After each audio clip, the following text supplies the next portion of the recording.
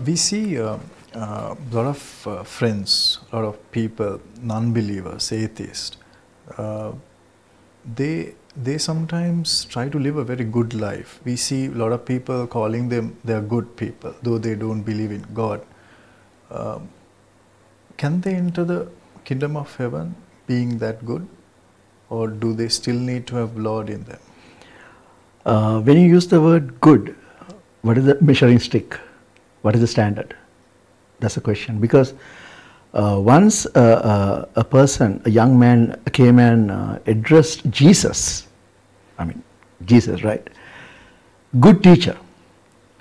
Then Jesus turned back and asked him, why do you call me good? Right? I think he must have got the shock of his life. Because now we all know that Jesus is a good person, right?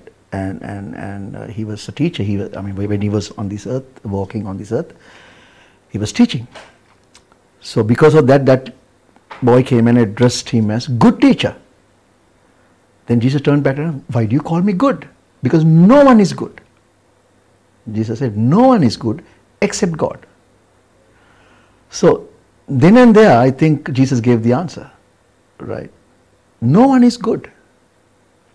In his standard, God's standard, no one is good.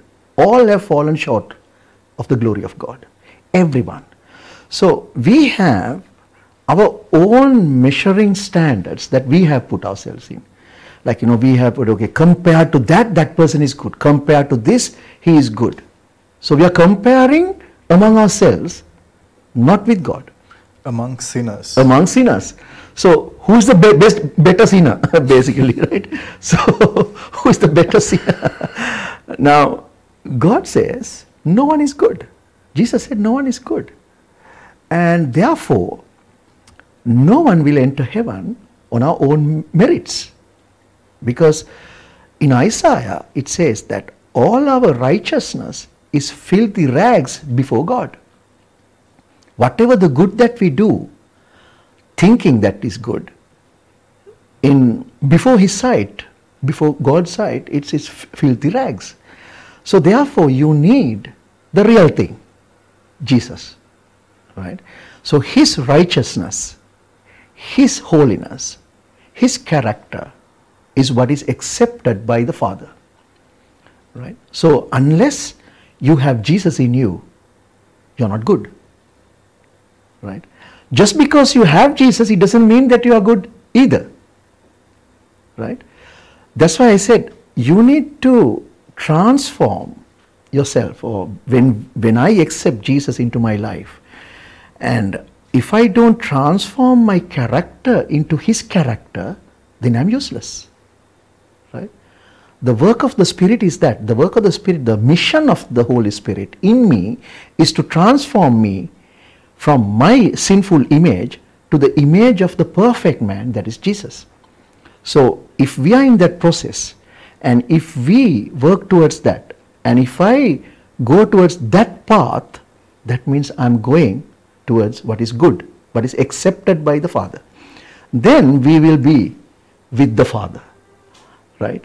So unless and until I obey his commands and his way of thinking and his word, and if I don't align my life according to his word, then I will not live with him. It's simple as that, right? And we cannot compare ourselves with each other and say that person is good, that person is good, why doesn't he go to heaven? And it's like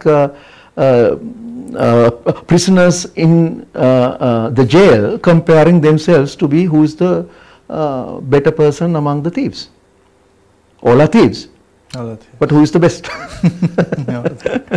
But God wants us to come to a different level in our life, in our character, and build our character according to Jesus' character.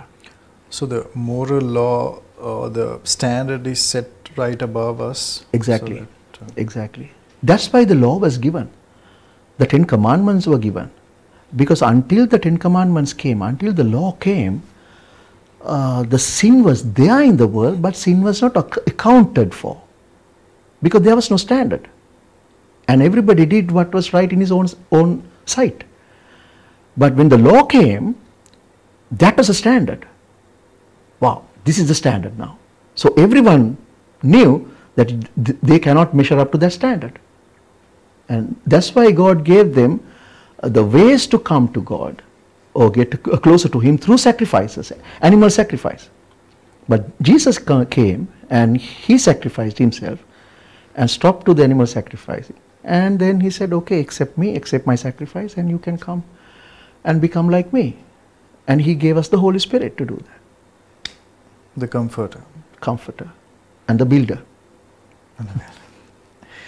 Right. So basically, you're saying we can't define what is good. Exactly. In a atheist brother. Or God defines that. Only The whole problem is that, Chatura, because you see, in the Garden of Eden, God said, do not eat of that tree. Why? The day you eat of it, you will get the ability to define what is good and evil. So we are defining right now what is good and what is evil. We can't do that. That's God's job. He defines what is good and evil. Right? So because man fell, and because Adam and Eve ate of that fruit, and we got the ability to define what is good and evil, because it was called the tree of good and evil, tree of separating or understanding the good and evil. We can't do that. We cannot define. It's God's job to do that, and